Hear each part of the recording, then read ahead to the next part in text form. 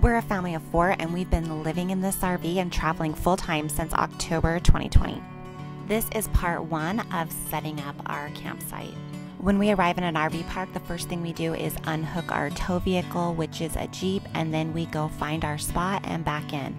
The kids sit at this dinette while we're driving down the road, and this is what the RV looks like with our slides closed. As you can see, there's not that much room, so we open the slides up.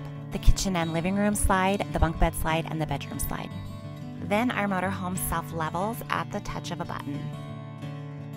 Then I quickly wipe down all the surfaces, and while we're traveling, we keep all of our breakable items on our bed and couch, so the kids and I will return everything back to where it belongs. Our front captain chairs turn around for extra seating, so we flip those around. Then the kids clean up all of the stuff that they had out for travel time. Hit follow and be sure to come back for part 2 of setting up camp.